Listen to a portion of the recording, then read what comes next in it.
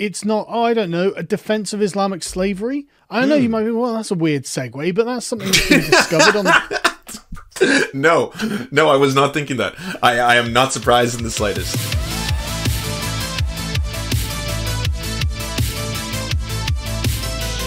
You have to pay for the CDC. Like we have the Canadian Broadcasting Corporation in Canada, so we have to, every Canadian, part of every dollar we spend, like 2 cents of that in taxes goes towards the CBC. So we have no choice. But in Britain, you get a choice. That was my understanding. To receive broadcasted TV channels, you have to have a license, but you can stream content like Netflix and YouTube without any license. Okay. And what about Pornhub? I am really starting to despise the fact that I'm forced to pay for the BBC. Look at this. BBC Music Magazine columnist. See, this is why I bring this up, because typically that's what they talk about. So that's what I wanted to know. I was curious. Does one have to pay for the BBC? That seems to be a frequent talking point amongst the right in Britain.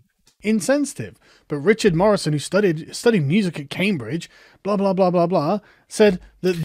Well, I know why he would not care about Black Lives Matter, and I mean that. We hold these truths to be self-evident. The thing. The toe-curling, embarrassing, anachronistic farrago of nationalistic songs should be replaced with a more reflective finale which doesn't provoke offence or ridicule. No, not even slightly. I know you don't like it, but believe it or not, this is one of those sort of staple parts of modern British culture, and this is, again, historical songs that are anachronistic now, but are the connection that this ceremony and these people have with their own past. I know it's hard to understand, and I know for the sort of, cosmopolitan, middle-class, university-educated types, it's quite difficult to accept that patriotism isn't just bad, and it's not just wrong, and there is actually something empowering about it, and, inclusive about British patriotism. I know. I was like, ooh, how far is it going to take this? Again, I mean, you could take it to strange new places. Like, we'd like to keep Britain for the British. And obviously, of course. Nationalism is good, everybody. That's difficult to understand, but at least it's not, oh, I don't know, a defense of Islamic slavery. I know you might be, well, that's a weird segue, but that's something that's been discovered on the... No, I was not thinking that. I am not surprised in the slightest. I'm not. Oh, well, no, this is very uncharacteristic of you, sir. No, that's odd. Weird. Yeah, no, that's not normally how these broadcasts go. I've seen you before. No, this is definitely out of character. But interesting. Yeah, no, I'd like to see where he goes with this. Let's figure this out. It's offensive to Black Lives Matter, but the BBC running defense for slavery, black slavery in Islam a lot of the time, but not exclusively, obviously, for Islam, that's just fine, right? So I don't know if this is a new thing, but you don't get credit for undoing the bad thing. Like it's not like you don't get a gold star afterwards for ending the thing you started. Like it's not like, well, good job, white people. I mean, yeah, we have to credit the whites. All those noble heroes, every single one of them, all the white people, they got together and they ended slavery. And what do you think? You think they don't deserve to be celebrated? That's what I celebrate, okay? The heroes. Did slavery. Islam treated slaves as human beings as well as property. That's so progressive. That's so progressive. Oh, freeing slaves was made a virtuous act. My goodness, freeing slaves was never a virtuous act before or afterwards, and outside of Islam, was it, BBC? What on earth? Like, why are you running defense for the fact that Islam has slavery baked into it? Muhammad was a slave owner. There's a statue of Muhammad in, is it the Library of Congress, or one of the famous American halls of government has a statue of Muhammad, as well as other historical lawmakers. Is that statue? I mean, A, that's offensive to Islam anyway, but B, the man owned slaves and said that black people look like raisins. So does that get torn down, or are we? Wow, he knows a lot of details about Islamic slavery. Uniquely. I mean, his idea of American slavery, of chattel slavery, of course, the Atlantic slave trade, seems to be that white people ended it, and so Good job. I'm going to the fact that what is it? It's the slaves came from Africa, and a lot of them were enslaved and castrated. But I mean, that is unbelievably brutal. But there's nothing to see here, is there? This is good. I mean, slaves could achieve status. Oh, what's this? He wasn't telling the truth? That's odd. Well, that's a weird segue. A statue of Muhammad on a New York courthouse taken down years ago. It would have given great offense had anyone known it was there. For the first half of the 20th century, an 8-foot-tall marble statue of the Prophet Muhammad overlooked Madison Square Park from the rooftop of Appellate Division Courthouse at Madison Avenue at 25th Street. 60 years ago, the statue was quietly removed in an episode that now looks, in light of recent events in Paris, like a model of tact, restraint, and diplomacy. What inspired the sensibilities of the Muslim passers-by in 1902 to 1955 was that Muhammad, by the Mexican sculptor Charles Albert Lopez, was amongst 9 other lawgivers, including Confucius and Moses. And after New York's polluted air had finished with the sugary stone, trying to figure out whom, from the street level, 3 very tall stories below the courthouse rooftop, would have been a fool's game. Interesting. So you weren't even able to identify it. Well,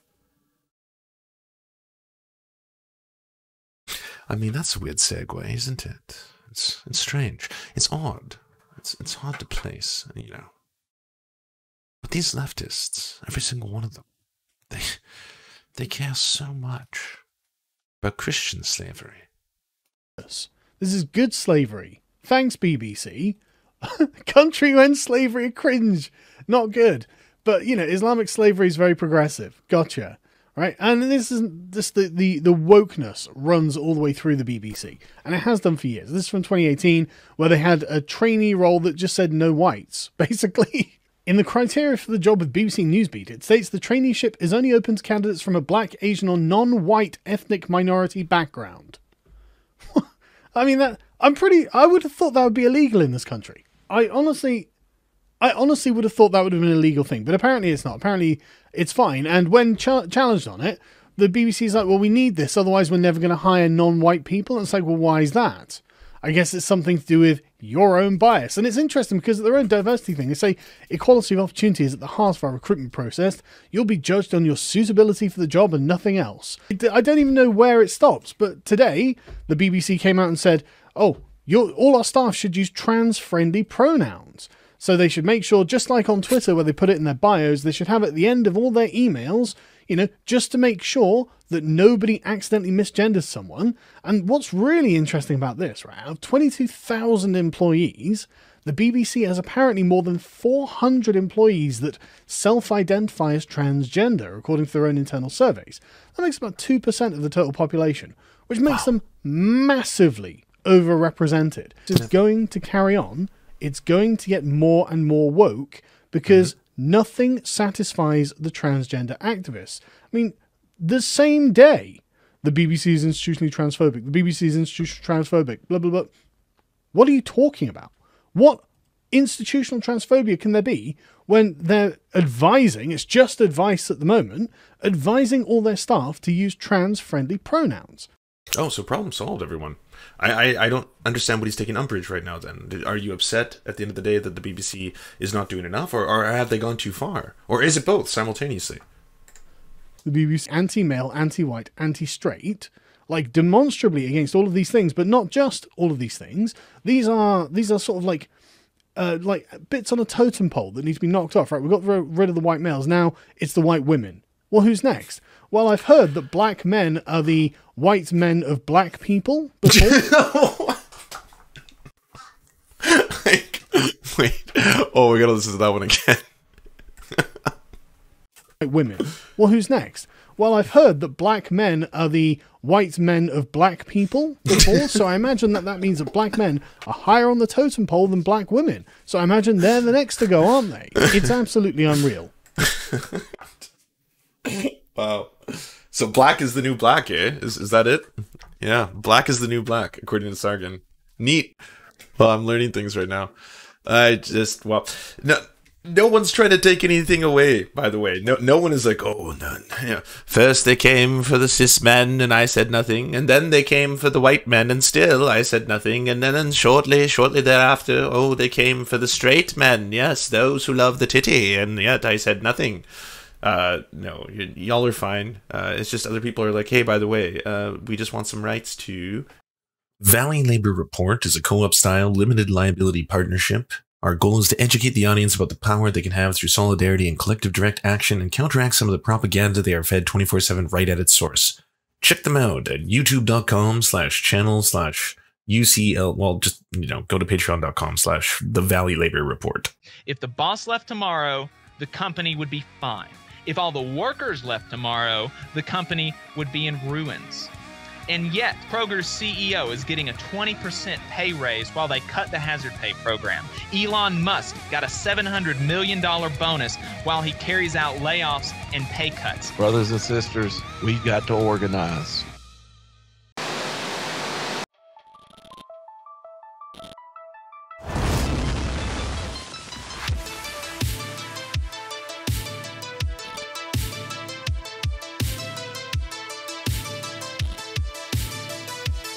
To our monarch, Thomas Bone, you are the light that guides our path. To our lords, I'm Raph, Stephen, Ninetails Cosmic Fox, and Hans Josephine, we bow meekly for your pleasure.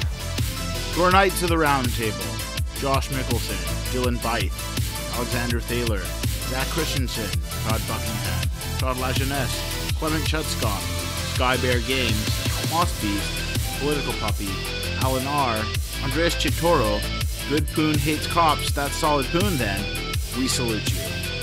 And to all our merchants and farmers, you have our undying loyalty and love.